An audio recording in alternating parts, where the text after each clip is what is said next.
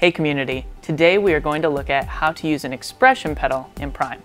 So I have my Looptimus MIDI controller plugged into my computer, and I'm going to take my expression pedal and plug that into the back of the silver jack on the Looptimus. Once I have it plugged in, I can come into Prime. So first, I'm going to click the MIDI button up here, and anything with a white box can be mapped to my Looptimus pedal. I could map sections, I could map start, stop, everything, but we want to map an expression pedal. So I'm going to click the white box over top the master fader. When it highlights like that, I'm going to press down on my expression pedal, and you'll see that there's a MIDI note inside of the master fader. Now, I'm going to hit MIDI again at the top to save it. Now that I have the expression pedal mapped, I'm going to hit play. And when the tracks start to play, you'll hear the click and cues, but you won't hear the tracks, and that's because the master fader is all the way down.